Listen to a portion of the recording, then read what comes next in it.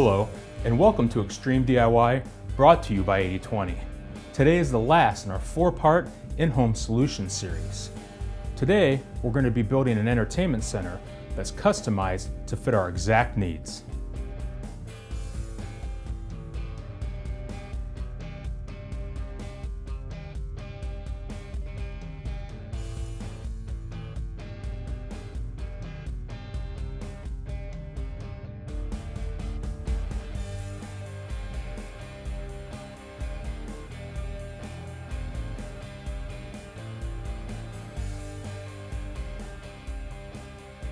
As before, we want to point out that this video is a general overview of the assembly steps for this build. You can download a full step-by-step guide along with design files and much more for free at 8020.net. That's right, Andrew. Now to start, you can see that we have everything organized. We've verified that we have all of our parts and pieces, and we've also made sure we have the correct tools to build this project. That's right. Now for this build, we're going to need 4 different hex wrenches. We'll need an 1/8 inch, a 3/16, a 1/4, and a 6mm hex wrench. We'll also need some cutters to cut our panel gasket to length.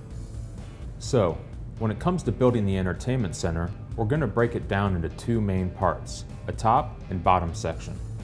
We'll start with the bottom, and we're actually going to build this upside down, starting with our top and sides, dropping in our panels, and finishing with our base. Next, we'll move on to the top. This will be a very simple frame, very similar to the coffee table. We'll follow it up with 4 legs, finish it off with a couple of panels, and once we're done, we'll bring it all together and put it to use. So for the bottom portion, we'll start with the 2 sides. It's a basic U-shape. We'll take the top bar and we'll install an inside corner connector on each end. It's not only going to connect 2 bars, but also serve as a support for our top panel when we're done.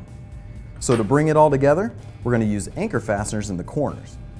We'll slide them into the open T-slot, and then we'll tighten it down from there. Now once we have that complete, we're going to be ready to join the 2 sides together using our longer profile. For that, we'll simply take the longer profile, slide it onto our inside corner connectors, tighten everything down, and then we'll be ready for our panels.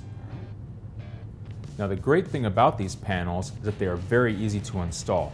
We simply align them in the T-slot, keeping in mind that we have a corner notch for our anchor fastener clearance, and we simply slide them into place. Once that's done, we're going to cap them off with our base bar by sitting it on top of the panel and securing that with another set of anchor fasteners. Once that's done, we're ready for our back panel. Now the great thing about the back panel is that we've had these 2 holes machined in for wires and power cables. We have it in this orientation as this is still the bottom of our build. Once we're done with that, we're ready to finish the base. Now we're going to build the bottom of the base. It's a basic ladder type shape. We have 2 long profiles, and we're going to connect them together with half profiles.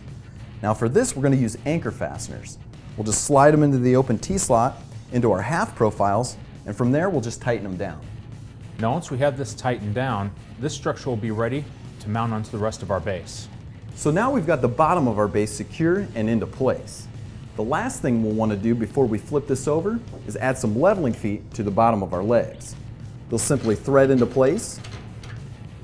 We'll flip this over and we'll add our bottom panel that'll just rest on the profiles. From there, we'll move on to our sliding doors. So we went ahead and installed the door track. We lined it up over the T-slot and we hammered it into place. Now for the doors, we picked a semi-transparent panel so you can see through in a glance. That's right, Andrew. Now installing the handles onto the panels is very simple. We simply take our bolt, thread it through the hole of the panel, and then screw that into the base of our handle. Once we're done with that, we're ready to install the panels into the door slide track. Doing that is also simple. We take the panel, lift it into the upper portion of the door slide track, and then set it down into the base portion. Now once we have all of that installed, the base part of our entertainment center is complete, and we're ready to move on to the top portion. So when it comes to the top portion, we're going to be adding 4 legs, 1 to each side and 2 to the back. These legs will act as a riser to give us some extra storage space for our entertainment center. Now while Phil's tightening those down, I'm going to install some inside corner connectors to bring the whole frame together. You just put 1/2 in each bar, get it in position, and then tighten it down. For some extra support, we're also going to include these shorter corner pieces. All we need to do to install these is put it onto the corner, Make sure the top is flush with the surface of our other profiles and join it with an anchor fastener. We'll put the anchor fastener into place and then tighten everything down. As you can see, we're securing the panel to the top portion of our entertainment center. To do this, we simply take the bolts, put them into the countersunk holes of the panels, and screw those into our legs. Now once we have all those secure, we're ready to take our top portion and the base into the living room for some finishing touches. So we've got our two portions in the living room and we're ready to drop our top portion onto our base. But before we do that, we want to add some extra support to our panels. To do that, we're going to take a socket head and a drop-in T-nut. We'll put it on the inside T-slot, give it a quarter turn, and we'll tighten it down from there. So once we have all that tightened down, we'll grab our top portion, drop it in on the inside corner connectors, and it'll recess right in to make it all nice and flush. Now once we have that in position, we're ready to add our final top panel. Now that we have the top section of our entertainment center complete, we're ready to add a few finishing touches. We're going to start by adding some panel gasket onto our outside panels that will help prevent noise by reducing vibration. Once we're done with that, we're going to be ready to incorporate our end caps.